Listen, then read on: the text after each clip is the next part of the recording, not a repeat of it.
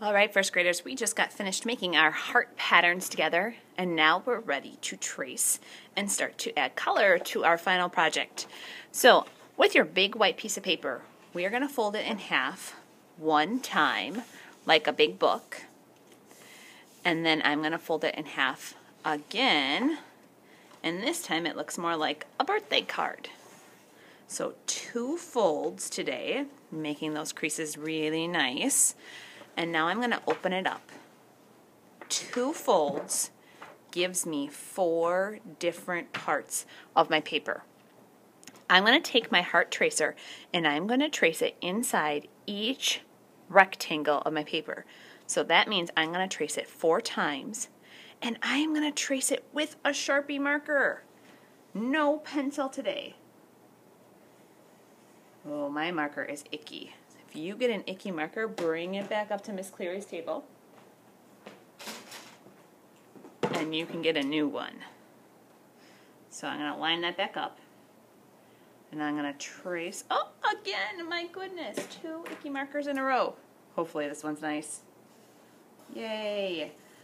So I'm tracing, and I had to start 3 times. I got some oopses and some icky things happening. That's okay, because our artist we looked at today, he actually scribbles in some of his work. So I'm going to add some scribble lines around my heart. Is that silly or what? So this one's just kind of some really straight line scribbles. And I'm doing this all over the outline of my heart. And guess what? This marker is icky again. So I'm going to grab another one. Maybe I will use all the icky markers and they'll be nice for you. So I've got a scribbly heart. I'm going to outline the heart in this box as well. Ooh, that's a nice marker. Tracing it really great. I'm going to make this heart look a little different.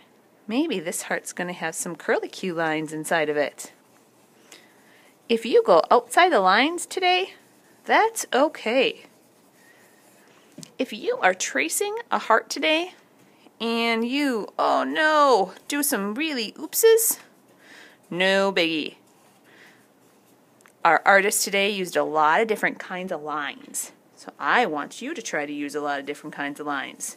Look at that. I'm just going to cover it up with some more squiggles. If you look at some of my examples, I've got crisscross scribbles, I've got wavy ones, I've got loopy ones. Ooh, look at these. I actually looped all over my heart. And I did some tornado type lines. So have fun and make each heart look different. When you have 4 hearts in black marker, you're ready to add color. So this is a new way we're going to add color. We're going to use markers.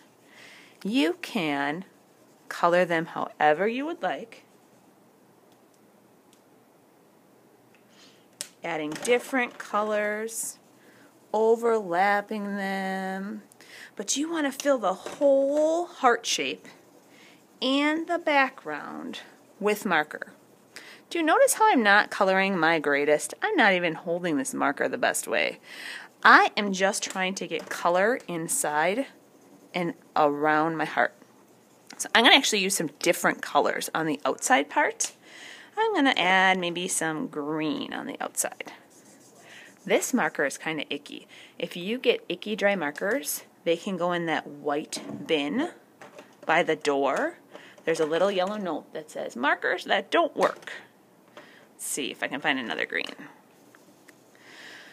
So you get the idea. I'm trying to fill this all up with color.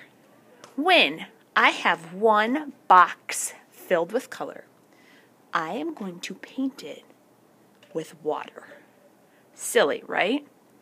What happens is when you add water to the marker, and you can see that I'm kind of rubbing it a lot, it turns into paint. It's filling in all those white spots I missed. Isn't that cool? And the purple and the pink are rubbing together. Oh, that looks awesome. I'm going to rinse my brush because I'm going to move to this color green. And if my brush has red or purple or pink in it, it's going to get icky looking. Look at that. I didn't even color the whole background, and I have enough marker on there to spread it all around. Huh, that's something new. I didn't know that would work. You want to be careful in the painting part though. It's okay if some of your colors go together, but if I would rub all over this heart, it would turn an ucky brown. So today, you've got a lot of work to do. You want to try to add color to every heart on your paper, and you don't want to see any white. So I'm going to finish this one up. When I'm finished, it's going to go in the drying rack. And there we have our Jim Dine inspired Valentine project.